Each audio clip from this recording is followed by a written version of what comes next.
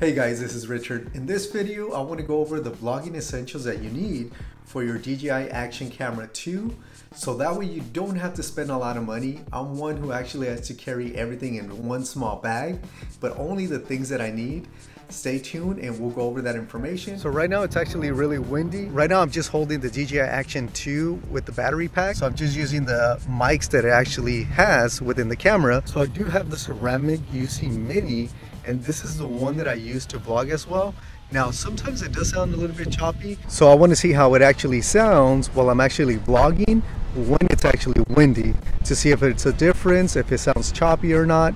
But whatever the case may be, this is definitely a great essential to have, is the mic. Now, the tripod that I like using is the Ulanzi tripod, and it comes with a cold shoe as well, so that way it just makes it easy, but it also extends at least a few feet off the ground, and it's perfect for your DJI Action Camera 2 because you can just place it on top. Since the DJI Action 2 is not too heavy, it's perfect for this scenario. It's a little bit windy and it's still stable. Now, another thing that to me is an essential when you're vlogging, I have a dual suction attachment that I use for my vehicle, and I just leave it in the car.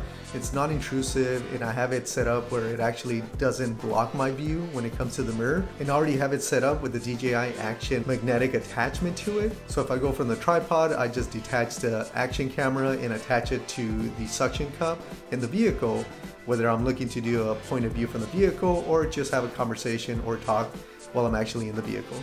Now, one of the other vlogging essentials that I use, especially for my type of business, I'm a real estate agent and I like doing neighborhood tours, and I like attaching the camera to the actual vehicle from the outside, and I have this magnetic attachment that I use so that way I could do point of view recordings while I'm driving through neighborhoods. This is what I use for my videos and it works really well. It's really strong. Now, I did try the camera, the DJI Action 2, just by itself attached to the vehicle with the magnetic it actually has within it.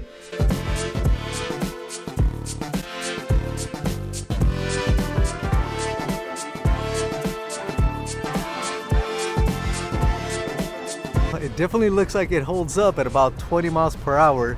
So it's up to you guys if you guys want to try it. And before we continue, guys, please hit that like button. I'll definitely appreciate it. Let's continue. And the last vlogging essential that I use, or basically to carry all my accessories, is this bag right here. I love this little bag because it's light, it's waterproof, and the fact that I could just do this, take out the camera really quick, and then put it back in there, and I'm good to go, right? Now, it also carries my tripod in here as well, which is only about six inches long, and this one actually extends really good too, and this is the one that I was using on my videos.